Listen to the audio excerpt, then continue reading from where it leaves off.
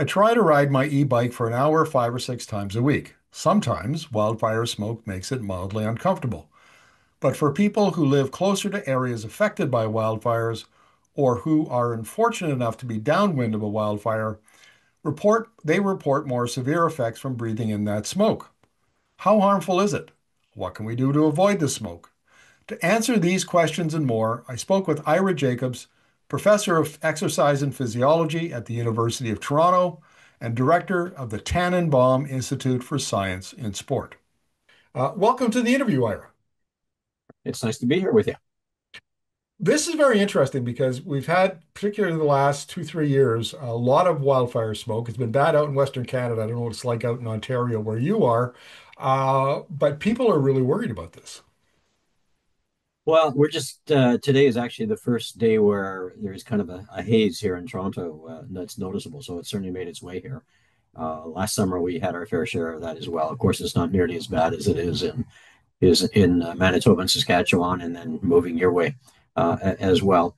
But it's a concern, and so much of a concern to me. I'm a human physiologist, and spent most of my career actually doing work for the military and about body temperature regulation in the heat. And it's a double whammy in the summer where you have this smoke, and particularly forest fire smoke, which is different than other kinds of smoke in terms of the potential for harm to our lungs, combined with the beginning of a hot summer, which is really the most dangerous time for people because they're not used to being active in the heat. So both of those things together cause a more serious problem than either one of them would do alone. Ira, tell us how wildfire smoke is different from other smoke and why it might be more or less harmful. Well, it's the molecule itself. It's a combustible. It's a result of combustion, and the particle size of them by itself is similar to lots of particulate matter in the air that constitutes air pollution. The bigger the molecule, the harder it is for that molecule when we breathe it in to make its way down into the deep tissues of the lung, where it can do most harm. Unfortunately, the particulate matter, which is the result of forest fire smoke, is the smallest kind. It's less than 2.5 microns or micrometers, and that's the very small size. Just to give you a reference point, the diameter of a hair follicle would be about 10 micrometers. The COVID virus molecule would be 4, maybe 5, maybe a bit smaller, but most of it not smaller than 2.5 micrometers, which is constitutes the very fine particulate matter. And that means that as we inspire air, it will make its way deeper down into the tissues, into the lungs, into the alveoli, and possibly even into the bloodstream from there, where it can do its harm. It causes more inflammation, more respiratory problems than does particulate matter from other kinds of smoke. Well, Ira, we prepared a top 10 list of things that folks can do, especially if they're being active outdoors and wildfire smoke is in the air. You've had some input into it. So let's start with number one, which is check the air quality before going outside. Definitely, those indexes or indices are relatively new. They've only been around for a few years now. In terms of the popularly used weather apps, but definitely worthwhile checking them. There's an agreed to risk factor that is used by those air quality apps or the information that you'll find on the Weather Channel or other places, and it divides the risk into 7, 8, 9, perhaps even 10 categories now. And it will tell you, it will define for you what behavioral modifications you should consider doing for a given air quality. Right now, today in Toronto, and again, I can't speak for other places in the country. Right here in the country, it's classified as a medium risk here in Toronto, and uh, and then on top of that, we have a heat problem, which we can go into separately. Number two, exercise early or late in the day. Yeah. Definitely good advice for the first of all for the reason that it's cooler in the summer at those temperatures, and that does affect how much you inspire air. So the cooler the temperature, the less you will have to work compared to in a hot environment. The less strain, physiological strain. And that means you won't be breathing as much, which means you won't be inspiring as much particulate matter. So both of those times are good. Air pollution is lower. The day, obviously, less traffic, lower first thing in the morning and later at night. Number three is near and dear to my heart because COVID changed my behavior in that I now wear, whenever I'm out in public, I wear a mask. I lost a spleen in a car crash 30 years ago, and so I pick up every little bug that comes around. And I've only been sick once in 5.5 years, which I That's attribute mostly fantastic. to the mask. But that's also good advice for if you're being active outside and there's smoke in the air. Yeah, even if you're not being active outside, if there's smoke in the air, it's good advice, in my opinion. And the N95 masks, which are specifically designed to capture that small particulate matter that I mentioned, would be the category mask that you want to use, sometimes called KN95, or a full I've seen people cycling, particularly in Toronto, wearing full respirators, full face masks with filters in them. And that presents a bit of an obstacle to breathing if you're going to be uh, huffing and puffing while you're exercising. So I'm not so sure I go that far, but definitely on a smoky day, worthwhile. One note of caution, though, apparently cloth and surgical masks don't offer a lot of protection. Not against the fine particulate matter, the small ultra particles we've been talking about today. That's correct. They make their way through cloth. Number four, limit high intensity activity. Yes, and for a reason that I'm sure will make sense to everybody. Obviously, the higher the intensity of activity, the more volume of air you're going to be putting into and out of your lungs, and the greater the likelihood that you're going to be trapping more of that fine particulate matter from the forest fire smoke in your lungs where you don't want it.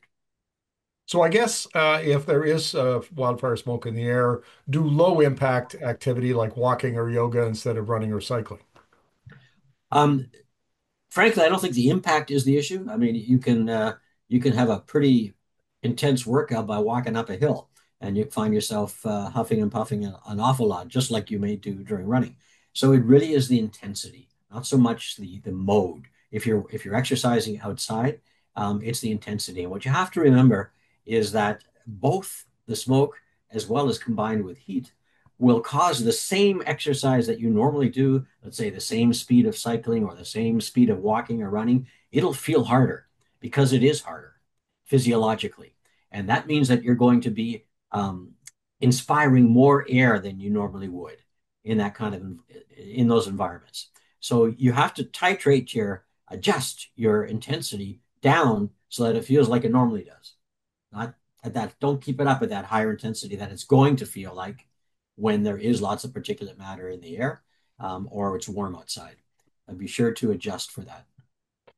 Number five is hydrate constantly. And I didn't realize that wildfire smoke dries out the air that much. Well, I think a lot of smoke will, and the, uh, the airways in particular. So you could feel a coarse throat, have a hoarse sounding voice. Definitely, you can have irritation in the throat and in the airways generally, and keeping them moist will assist with alleviating those symptoms. And So you hydration answered. is important, definitely, regardless, but don't overdo it. There's a propensity for people to fall for the advertisements that indicate you should be drinking and drinking and drinking all the time. And there's a very easy test to do when you're out, particularly if you're active. If you have the ability to weigh yourself before your activity and then again after your activity, just be sure that you replace that weight loss. It won't be, the weight loss won't be, I assure you, unless you've been exercising for 10 hours, it won't be because you lost a lot of weight because of calories you're burning. What you've lost is primarily fluid. And that you should restore. So bring your weight back with liquid, not with food. That's the advice. And you're furthermore sip on a regular basis every 15 minutes or so, as opposed to, drinking a lot from your cup. Yeah, better to be ahead of the situation and not have to make up in a big having to drink a liter of Gatorade at the end of your workout. Better to sit throughout, very much so. And I guess number six is an obvious alternative, which is choose indoor activities. For sure. Particularly on hot days and smoky days. Definitely, if you have the ability to do that, um, be sure that you are, if you are indoors, be sure you are exercising indoors because the temperature is cooler and because there isn't the filtration of forest fire smoke into the area where you're working out. Otherwise, it defeats the purpose. Number seven is protect your eyes and skin. And some of the advice here makes a lot of sense to me, which is wrap around sunglasses or even clear glasses. When I'm out on my bike, for example, I wear them to keep the bugs out of my eyes. And I never thought that it would be, provide protection from wildfire smoke. Well, I'm no expert in that area, but it certainly makes very much a lot of good common sense to me. Shower and change clothes after exposure. This is one I hadn't expected. I think that also is almost a common sense type recommendation. The forest fire combustion will result in this particular matter that will infiltrate your clothes, be all over it.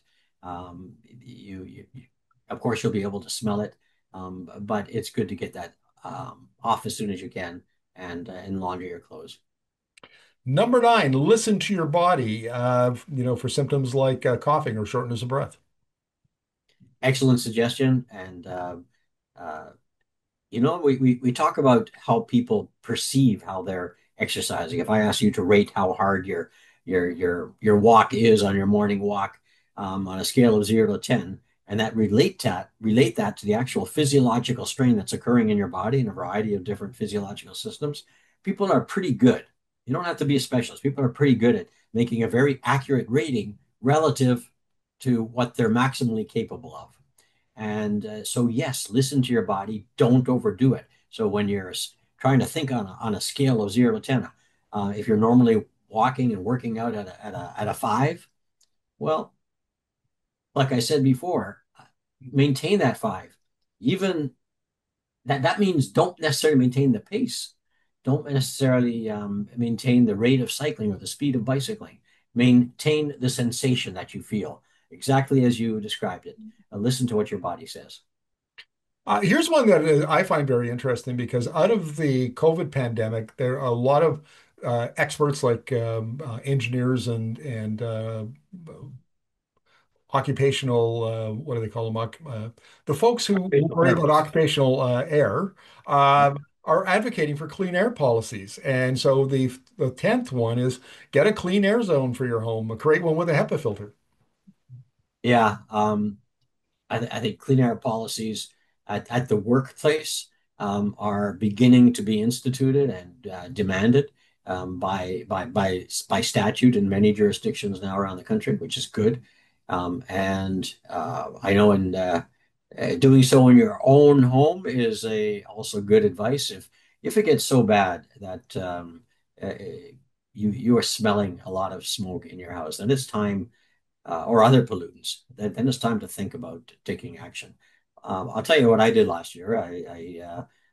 We the smoke was bad enough here in Ontario, and again, that's not nearly as bad as it was in other places in the country. But last summer, I invested. For me, it was an investment in purchasing a central HEPA filter that attaches to my forced air blower in the house, and the air is filtered before it goes into the ducts that circulate throughout the house. And we noticed a huge difference, not just in regards to the smell of smoke, which it did, but actually also in reducing pollen and other things that one of my kids has allergies to. So just an extra byproduct. So it's worthwhile. Other things you can do is think of sealing your windows better than they are now. You could buy plastic screen sealing for windows that are very effective. Ira, that's our top 10 list. Any other final thoughts before I let you go? I just hope that everybody remembers that it's just the beginning of the summer. And that is when we are at the highest risk physiologically. We have not yet adapted. Humans are great. I mean, we know people can live in really hot environments all year round, but we don't. And it takes time to adjust. It takes a couple of weeks to adjust to hot temperatures. And so your point about listening to your body is critical in this first week or two of hot weather. Great advice. Thank you very much for this. Really appreciate your insights. You're welcome.